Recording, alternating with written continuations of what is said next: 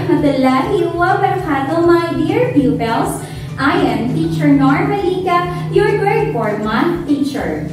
Are you now ready for math exciting adventure? That's great! Get ready your ball pen and paper, because in today's lesson, we will learn about reading and writing numbers up to 100,000 in symbols and in words. Let us take this numeral as an example. Note that this numeral is written in standard form. Standard forms are numbers written in digits or in numeral form. On the other hand, when the number is spelled out or written in words, it is in the word form. Going back to our sample numeral, how do you read it? How do you write it in words? Maybe some know how to read and write with numeral, and some do not. But don't worry, Teacher Normalika is here to help you. To read and write numbers in word forms, we will follow the following steps. Step number 1. Separate the digits into periods. Let us review the place value chart. In the place value chart, there are 3 rows: periods, place value, and digits. In reading and writing numbers, remember that periods are very important. And since you are reading and writing numbers up to 100,000, you have to remember 2 periods, namely the units period and the thousands period. Under units, there are 3 place values: ones, tens, and hundreds. Under thousands, we have 3 place values: thousands, 10,000s, and 100,000s. Now, the place value of 1 is ones. The place value of 2 is tens. The place value of 8 is hundreds. And the place value of 4 is thousands. And the place value of 6 is 10,000s. Step number 2. From the left, read the number formed by the digits and the thousands period, followed by the name of the period. Looking at the number found in our place value chart here, how do you read the numeral in the thousands period? Correct! 64. So, we write 64. Then write the singular form of the period. Instead of saying thousands, we say thousand. So the number in the thousands period is 64,000. Step number 3. Do the same with the units period without saying the name of the period. How do you read the numeral in the units period? Very good. 821. So we write 821. So the given numeral is read and written as 64,821.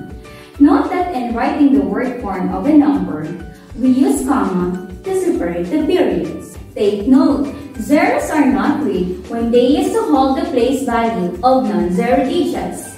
For example, 34,075, 52,009. Let us try to write the following numbers. I'll give you 10 seconds to answer each number.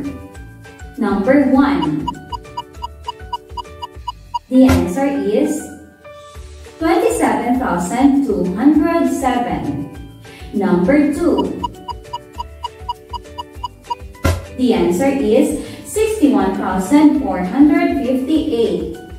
Number 3. The answer is 49,366. Did you get all the correct answers?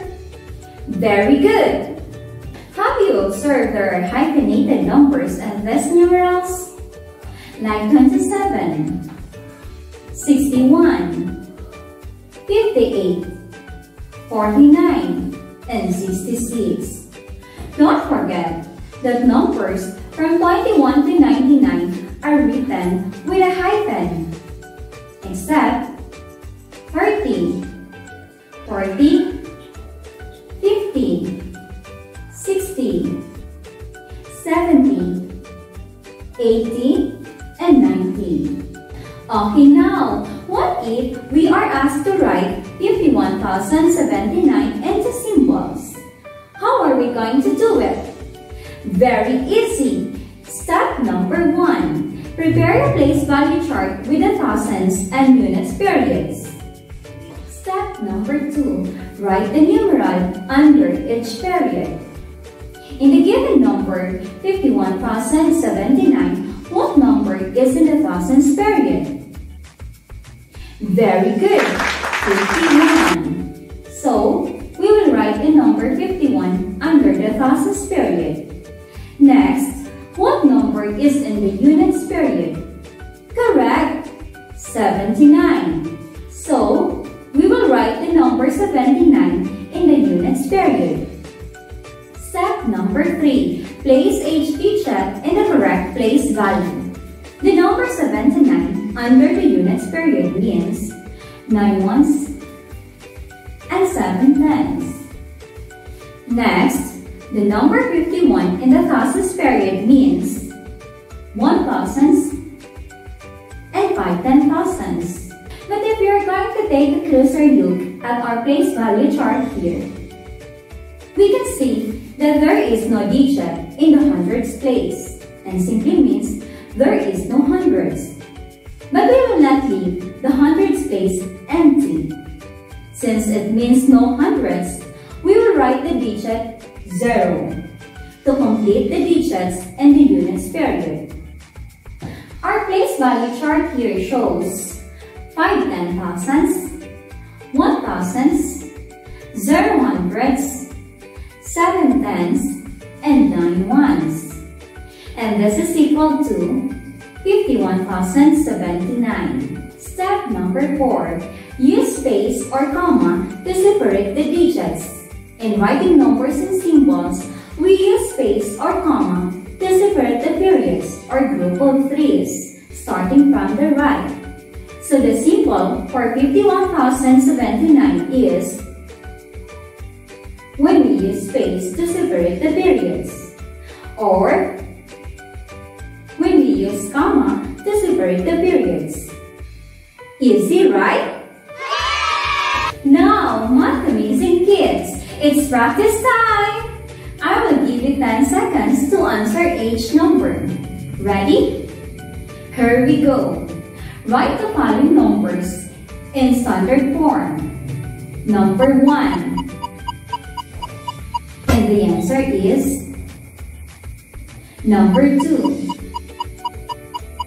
And the answer is number 3.